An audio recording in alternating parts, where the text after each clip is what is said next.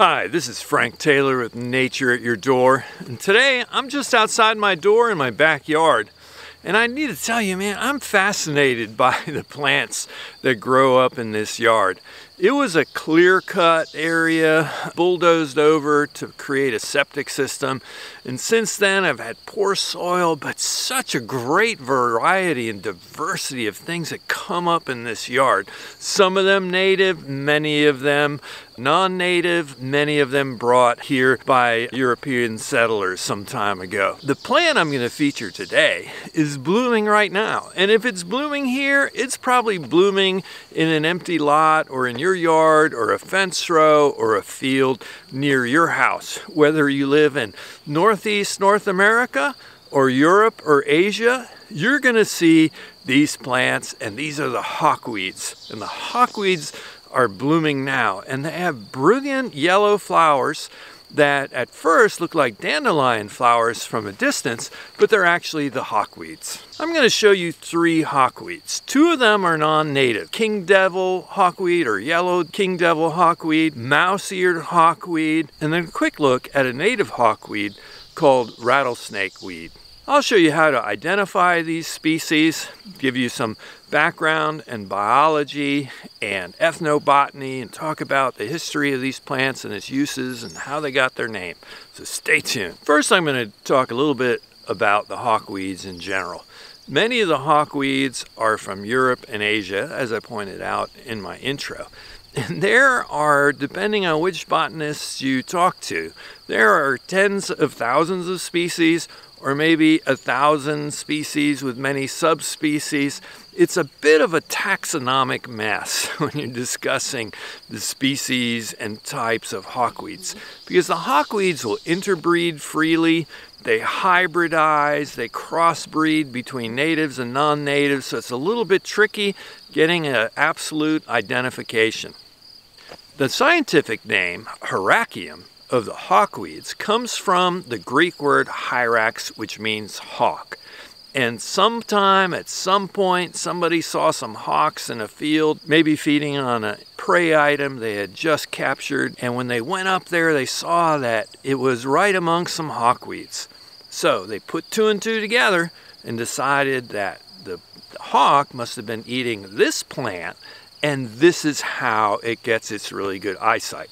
So some of the hawkweeds subsequently were used to treat people's eyesight and improve their eyesight, though there's no scientific evidence to back that up that that will actually work. So I'm sitting here with probably one of the most infamous of the hawkweeds. This is yellow hawkweed, or king devil hawkweed, or yellow king devil hawkweed. King devil hawkweed probably got the devil part of its name because farmers had a devil of a time trying to get this out of the ground.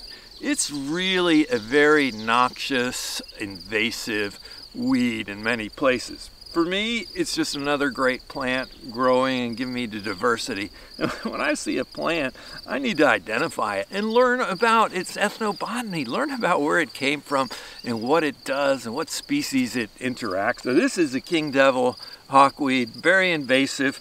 Well, what makes it invasive? It produces huge numbers of seeds. They're little black seeds and they're windblown on plumes, just like a dandelion seed. They reproduce by underground stolons and rhizomes and spread across the ground that way.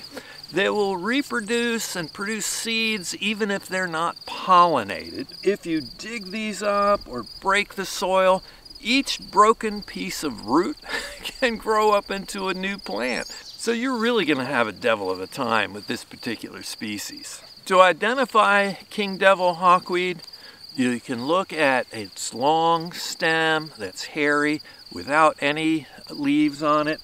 You can see that the flowers come out and the buds first are produced in a dense bract with distinctive black hairs. And I'm always fascinated by the contrast between the yellow and the black. They produce pointed lance-shaped leaves that, if you look at them up close, they're green on both sides. They have a hairy edge. They have hairs on both the top and the bottom of the leaf.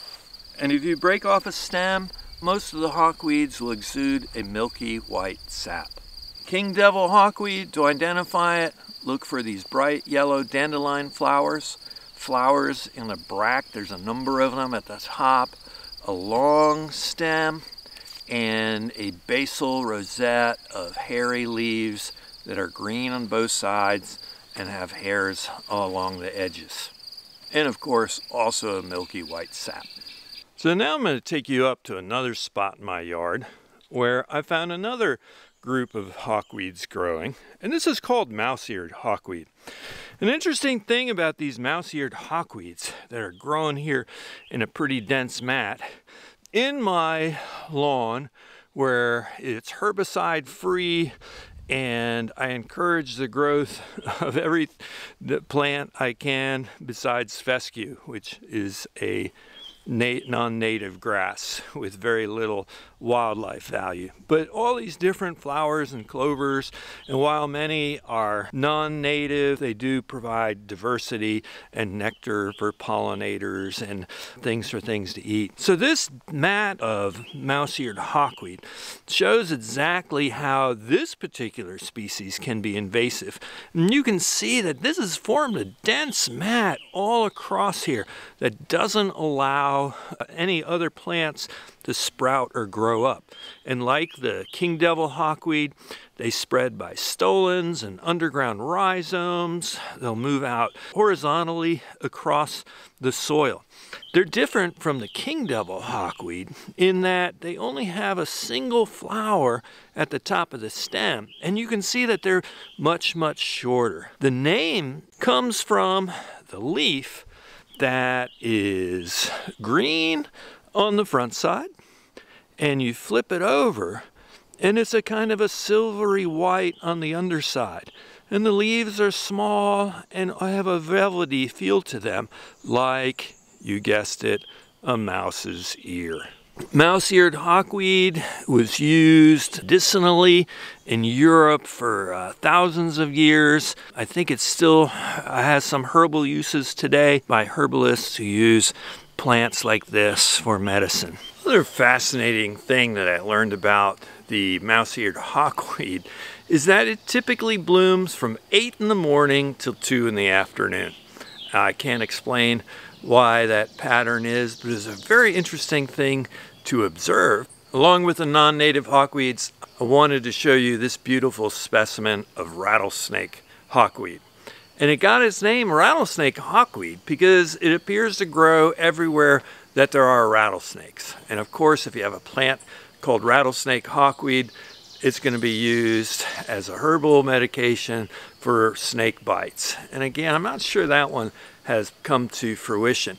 But you remember, a lot of these medicinal plants have been shown to have real medicinal properties. For example, the heart medication digitalis originally came from the foxglove flower. This plant is featured by distinct and beautiful red-purple outline of its main veins on its leaf. It's just unmistakable. I've seen it growing in forests and woodlands, and this particular one I photographed along the Appalachian Trail in Virginia. Just a really distinctive and beautiful native plant with very distinctive and beautiful leaves. Thank you for watching Nature at Your Door and this episode on hawkweeds. And again, I love to try to show you the things that I think you're going to come across in your place, your yard, your neighborhood, or a local park or forest. You know, the things that are really distinctive. And I love sharing the ethnobotany of these plants and how they're used by Native Americans or indigenous peoples of the Americas, by European settlers, and how their history goes back to Europe and Asia as well. If you like what I do, please subscribe to my channel, leave me a like, and I love getting comments from viewers, and I answer all my comments and I'll get back to you as soon as I can. Thanks for watching Nature at Your Door.